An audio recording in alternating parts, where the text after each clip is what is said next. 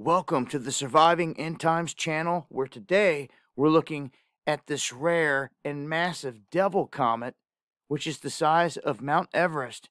It could soon be seen with the naked eye, and this is a rare galactic phenomenon, so to speak, that happens about every 70 years. So it may soon be visible here as it's coming up on perihelion with the sun. And it's also going to be doing this right around the exact same time of this upcoming solar eclipse.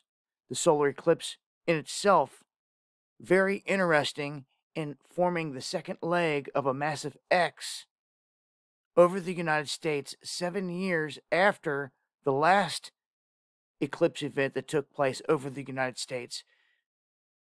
This comet having very interesting features. It has flared up here recently. They don't know why, but they suspect it's because of ice volcanoes.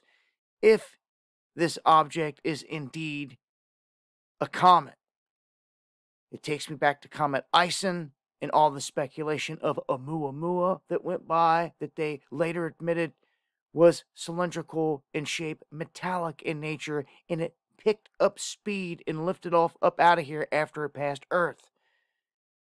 Will this have some crazy stuff with it? Only time will tell, but they're saying that here soon you could potentially see this with the naked eye, and definitely see this with binoculars in the backyard. Here is a shot over on the Sky Live, and you can see what this is going to look like. We'll take this up to the 8th. Right there you can see how close this is going to be in the sky to the sun during the eclipse, and it's also going to have Jupiter and Uranus right next to it coming together, which is also going to be a really look like a bright object in the sky right next to it. So setting up to be an interesting set of celestial events going down on the 8th.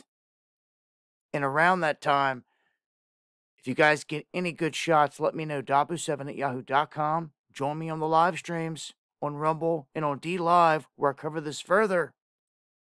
Till next time, eyes to the skies.